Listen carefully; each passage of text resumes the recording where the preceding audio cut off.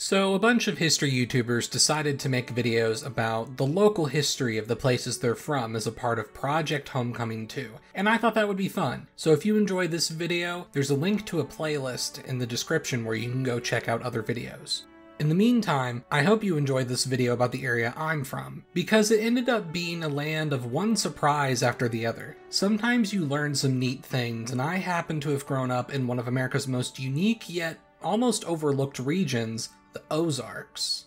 Sprawled along where the edges of the Midwest and the South meet, the Ozarks is a small region near the center of the contiguous United States that spans across southern Missouri, northwestern Arkansas, the northeast corner of Oklahoma, and the tiniest bit of southeastern Kansas, although we typically pretend that that doesn't exist.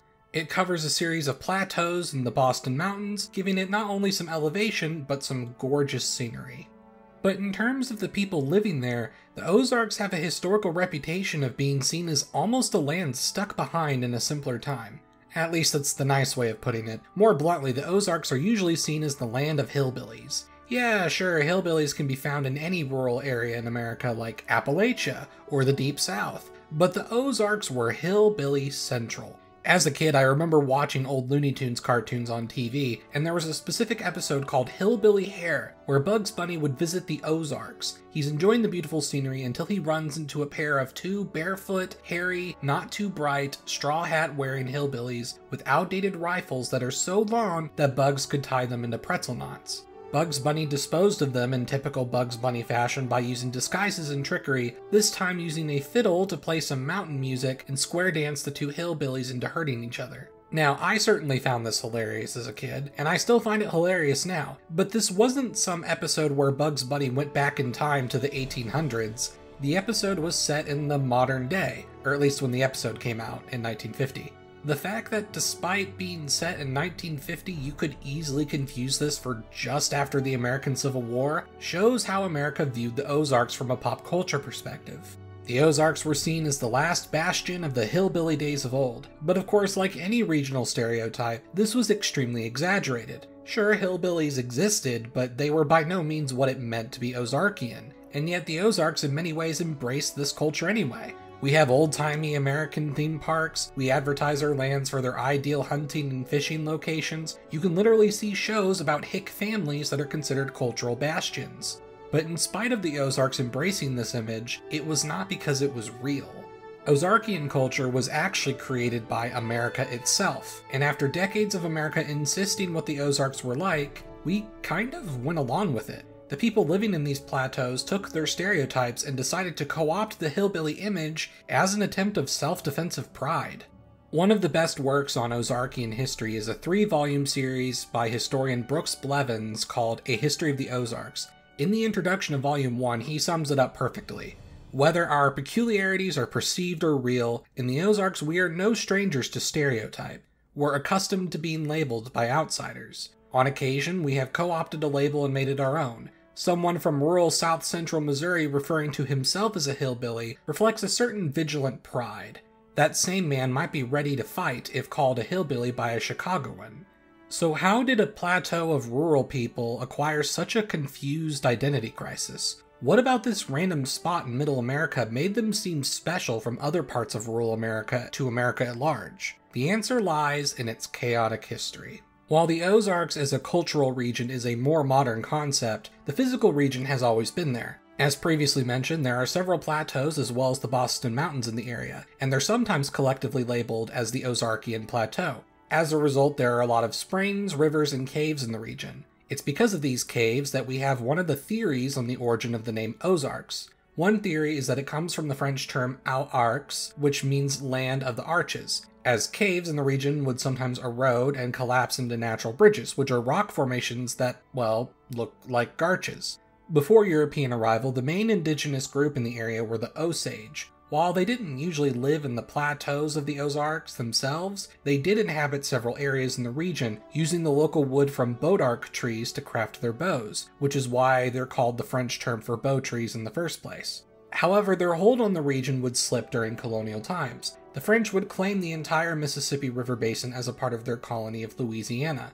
Obviously, despite their claim, they did not fully control the region outside of coastal Louisiana. Otherwise, it was mostly trading posts along the many rivers that emanated from the Mississippi. However, the Osage would nevertheless slowly become dependent on trade with the French for their firearms and goods. But the ultimate weakening of their control of the region would be the arrival of other indigenous tribes that were being driven further west by early American expansion in the late 1700s and 1800s.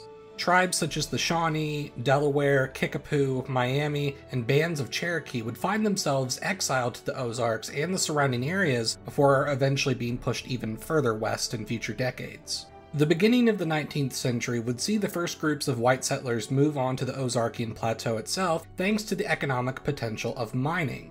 In 1797, a man named Moses Austin was given a land grant of 6,000 acres by Spanish authorities in what is today Washington County, Missouri. Within a few years, he had a very successful lead mining business in the Ozarks, producing over 4,500 tons of smelted lead within 20 years.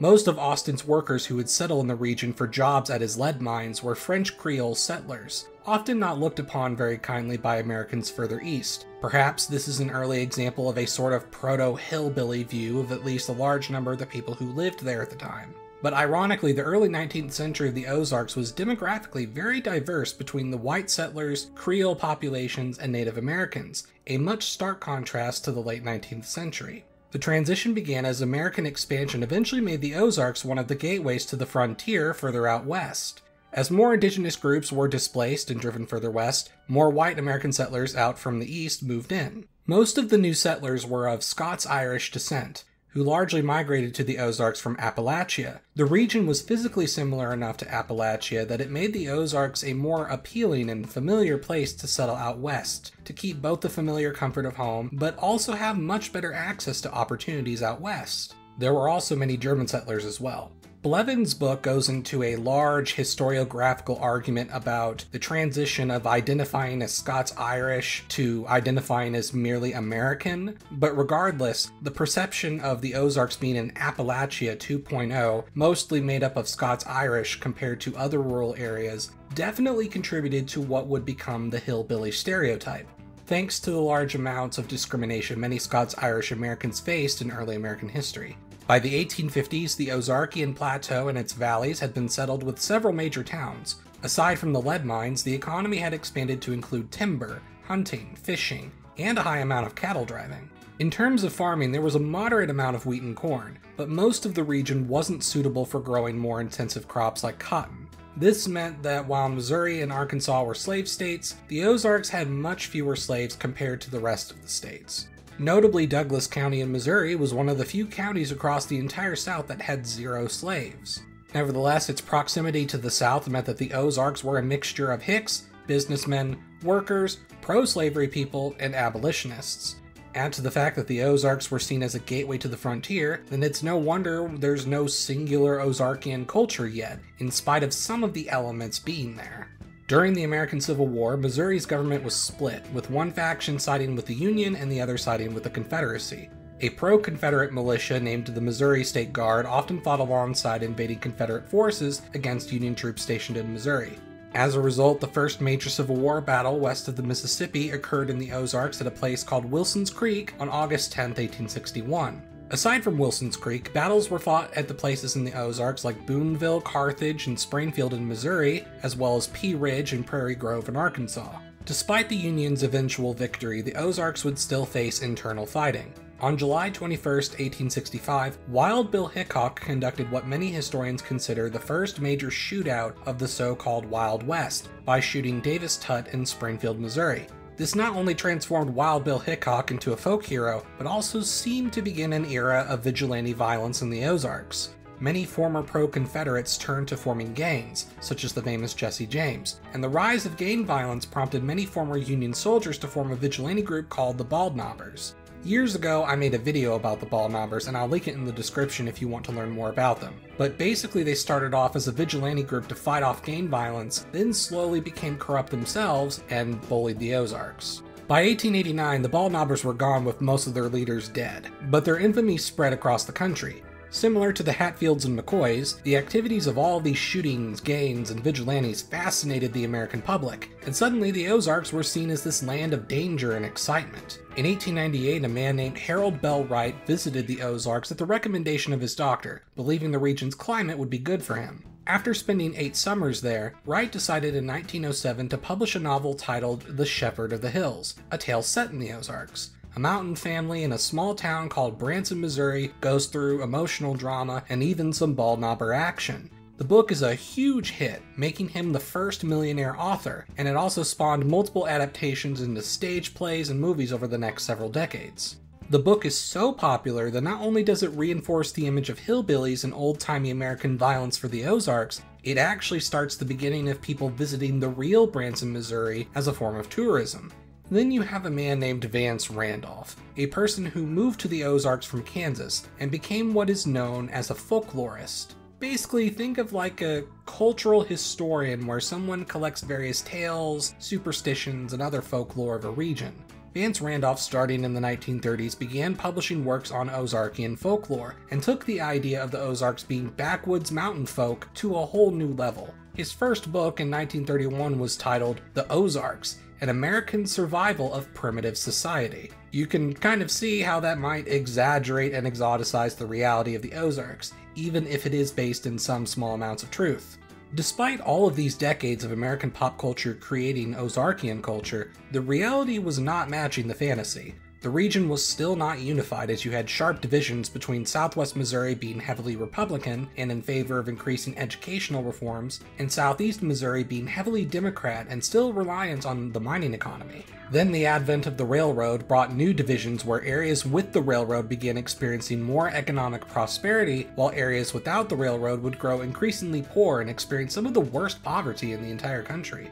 There would also unfortunately be some racial tensions, as there were several mass lynchings in the region against the African American population in the early 20th century. While this was sadly a common thing across most of the American South, it still left a notably stark contrast to the more lovely, exotic view America had for the Ozarks.